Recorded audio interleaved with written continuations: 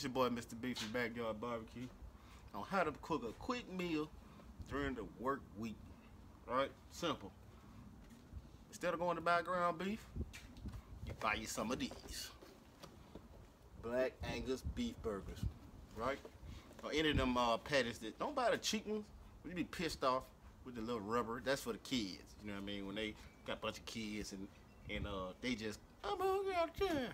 You buy that. But when you want delicacy, buy you some of these or get you some kind of Angus burger. What's the other ones called? What's they called? It'll come to me in a minute. Anyway, buy you some of these. Get you some seasoning, man.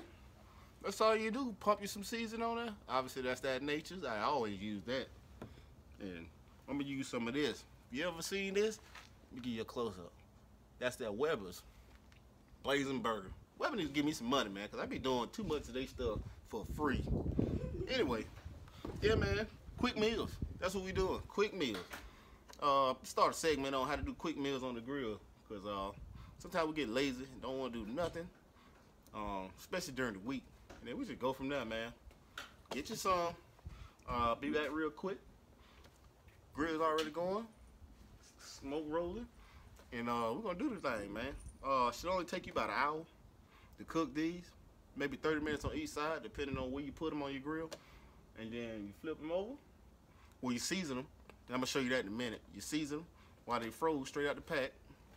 The reason why you do that is if they're not frozen, you stick them on there. Now, if you made them homemade, you got to worry about it splitting open if you don't make it a perfect circle and the meat's all intertwined together. You know what I mean? Stuck together.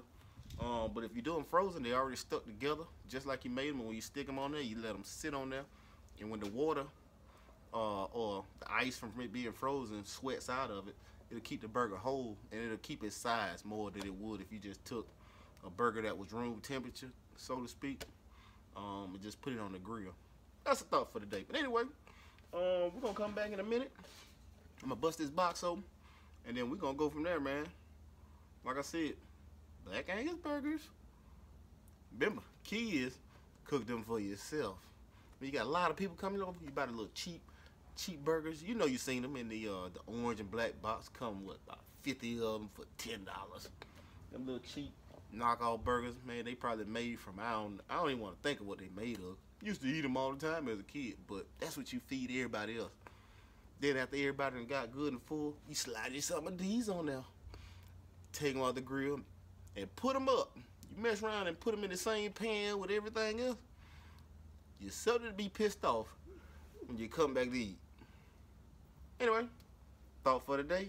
Let me know if you done that or doing it right now. Holla at your boy. We'll be back in a minute. All right, we back. Like I said, I'm gonna show you these Angus burgers. These Black Angus burgers, to be exact. Show you a quick way to put them on the grill and make a quick meal. Simple. 6 in a pack. All you do, real simple. Bust them open and throw them on there. That ain't all you do. But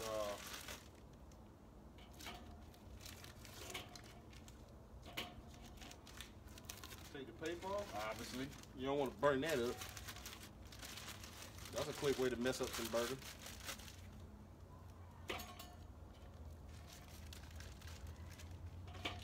Quick meals, y'all. Quick meals. Spread them around. Then use seasoning. For this one, I'm gonna use 3 on Blazing Burger seasoning from Weber. Love this stuff. And then your typical nature season for the wifey on 3 of them. And then if she don't eat 3, then I'm gonna be eating more than myself. Simple, man. You just sprinkle this on top. And when you flip it over, you do the same thing. Easy day. Real simple. When you're lazy, you don't want to do nothing, you put them on that froze because you want them to hold the moisture. Easy day. Put your top on there and come back. We'll be back I'm gonna show you how it's done. Peace. All right, here we go. Checking it out real quick. Like I said, flipping them over real quick. Like real quick. Like I said, all you do, grab a little seasoning on. Woo, you can smell it.